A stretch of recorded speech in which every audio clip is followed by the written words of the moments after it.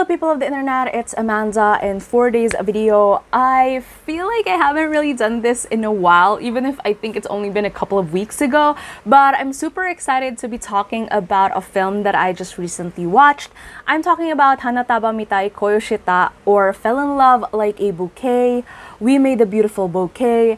This movie stars Suda Masaki and Arimura Kasumi, and I've heard so many good things about this film. When I saw the trailer, I was pretty excited about it because even if you sort of like know where these types of stories are going to head, there's just a little bit of like excitement that goes into like how it's going to unfold and everything like that. I'm not sure if if anyone else can relate to that, but for me, I really like being spoiled more when it comes to the plot because it makes me even more excited to see, you know, how they're gonna reach that certain ending or something like that. I don't know. But for this one, it's definitely that because we've already seen this type of like love story before where it's not exactly a happy ending, but it's not exactly a sad ending either.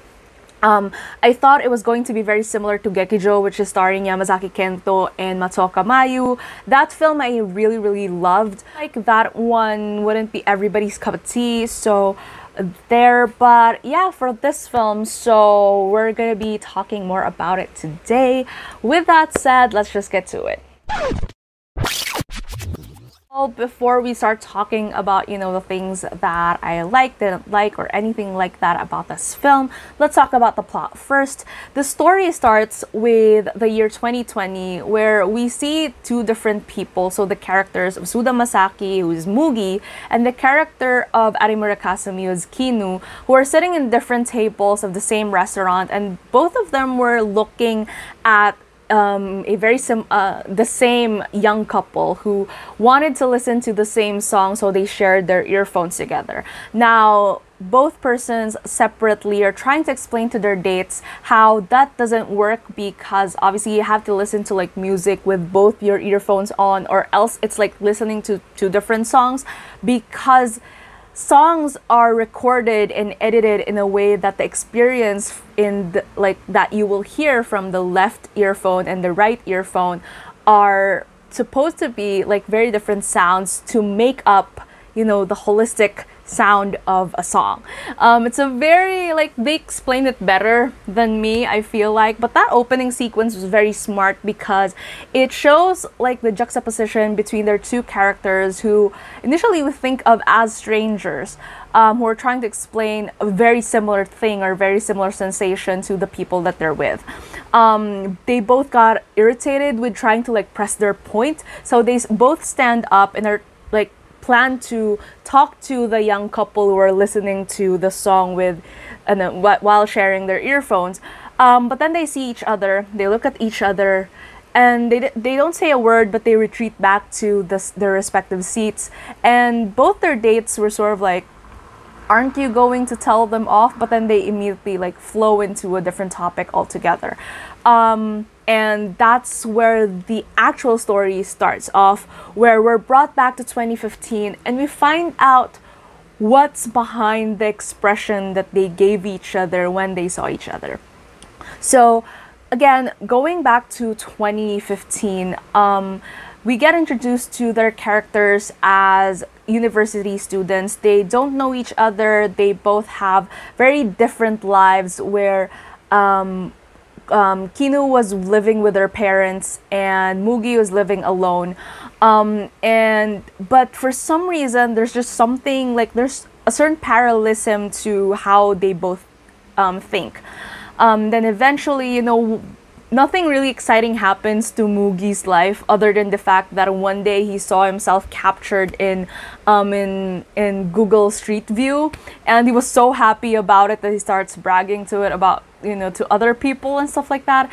And then for Kinu, so she just finds herself in very like weird and mundane situations that she just wants to opt out of. And then eventually both of them faithfully met one day at a train station where they both missed the last train, so they have to wait until morning to be able to like ride it if they want to. Because of that, eventually it starts with this like exciting thing of them finding out that they like one thing just like the other person, which led to another thing of like discovering that they have a lot of things they like a lot of things very similarly. And the most glaring manifestation of that is when they met, they're wearing the same sneakers. They like the same authors. They got to talking, and they both find out that they were also meant to go to the same museum exhibit the other day, but they got sidetracked because of so many different things. And it's definitely sounding like this moment where, you know, you find someone who's like your soulmate, where every single thing that you like, they also like. And because of that, they start hanging out with each other a lot, that they eventually start thinking of each other romantically. And even the same time that they want to like confess to each other, there's a certain mirroring or parallelism going on between the two of them. And then they eventually start to date. Now, initially, it starts off with this whole like honeymoon phase of a relationship where they're very happy. They couldn't keep their hands off each other. They just want to spend their time together and everything. And they're very supportive of being with each other. There are certain moments where we already sort of like get glimpses of what's going with the plot when it comes to their shoes. So initially with the sneakers thing, they're in the same level, like they're walking the same pace, both literally and metaphorically when it comes to life. And then there's one moment where Kinu was getting pressured about, you know, getting a proper job after graduating, so she was wearing heels. And then when Mugi sort of like hears that she's crying, she's disappointed and frustrated as to how one of her interviews went, he runs after her, and he's just wearing slippers, which shows that he's still not feeling that kind of pressure in his life, whereas, you know, Kino was there job hunting and everything like that. But eventually tables turn, and Mugi secures a job as a sales executive, and we see slowly that everything is starting to change between the two of them. They both still want the same things. They still both want to be together. But the things that made them happy in the first place, or the things that they want to maintain, slowly are starting to change. But some of the things that they've gotten used to that was revolving around their relationship, whether it be pop culture references like them listening to SMAP and then SMAP disbanding, and this bakery that they used to go to is closed already, and a couple that they knew who had matching tattoos broke up already, but they're still there. But so many things outside of their relationship are changing, and so is what's happening within their relationship. They decide to they attend the wedding, where both of them, also talking to like different people, share that they want to eventually finally break up. But they end up spending an amazing night together, just doing the things that they used to do and stuff like that. But both of them already know what the other person wants to happen. And so they said that, as a final conversation, they want to have it in a restaurant where they used to spend some of their earliest times together, like their first date or so, if you will. And they go back to it, and the booth where they used to sit at is occupied, so they have to be seated in another place. And what's interesting with that is it also mirrors the fact that they weren't in the same place as they were back when they were sitting in that booth, and now they have to be in a different booth altogether. Even if it's still the same restaurant, it's still the same place, but it's not the same anymore, if you get what I mean. It was wrapped up beautifully in that restaurant scene where both of them were talking about, them breaking up and everything like that. And it's sort of they're slowly just still coming to terms into what's happening. It's not as blunt as I want to break up or something like that, because they both shared 4 or 5 years together. And they're taking that into account as well. And it was really more of and they even had a small moment of realization where, what if we don't break up? What if we still try to make this work? There are still ways to make this work, right? And it feels like, you know, they're both wavering with the decision that they were so sure of initially earlier into that day about breaking up. But then they see a young couple enter and sit in their old booth, who reminds them so much of themselves. Like the parallelism is so glaringly there. It's really one of those moments where, would you look at that, like the timing is just so uncanny. And the timing, you know, it's so obvious that you can only see these types of moments in film, right? Where the exact same things are happening just when these characters are struggling to like keep their relationship together. And you would think that it would remind them of like the good times in their relationship, and it might eventually like help them fix whatever it is that they're trying to still fix at that particular moment. But that moment became the breaking point of both of them. And it was so beautifully acted by Suda Masaki and Arimura Kasumi, where they just started crying. And it's a type of crying where you look and see in their expressions that they're trying so hard not to. But like just seeing that other couple and seeing where they used to be at, and that's the same place that they used to be at, and then now they're this, and that's where they started to be so aligned with each other. And it's still the same thing, like they're still aligned with like many things in their lives and their interests and anything like that, which what made them like each other in the first place. But it's just that they've grown past just similarities, or they've just grown past, you know, feeling like this other person is your soulmate simply because you like the same things, you like the same mundane stuff, and they've grown past that. And that moment of them just looking at this young couple, there wasn't a lot of things said in terms of the two of them. It was really more of the young couple interacting and sharing these lines, and just the two of them looking at the young couple. But there's just so many things and emotions, and like just you can just feel in that scene. It was like imagining all those 4 or 5 years that they've been together crashing down on them into that very, very, very moment. That even if they broke up, they still lived together 3 months in, because, you know, they have to, like, adjusting or finding a new place separately was kind of hard and everything like that. But it was a clean break between the two of them, and the way that it starts with them, you know, when they were new in the apartment and they were like cleaning everything up and doing things together and stuff like that, it also ended the same way, with them doing the same things together, and then they part ways. And then we go back to the present, where we see both of them again in the same cafe with their respective dates in 2020, and they didn't talk to each other. They didn't like, they are aware of each other's presence.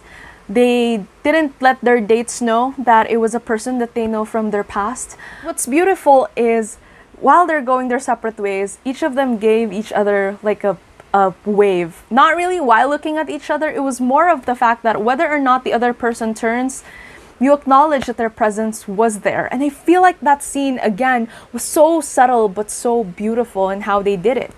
And then eventually they go home. They start thinking about each other again, as to what did she probably think when this radio show that you used to like listen to ended, or if SMAP didn't break up around that time, would we still be together? It was really more of like all these what ifs types of thing, but there was never an indication as to whether or not they still want to like see each other again or talk to each other again. It was really more of like this looking back at the good memories type of thing. And then again, just like with any other small details that pour into their story, it ends with Mugi trying to look up the street view of the bakery that they used to go to.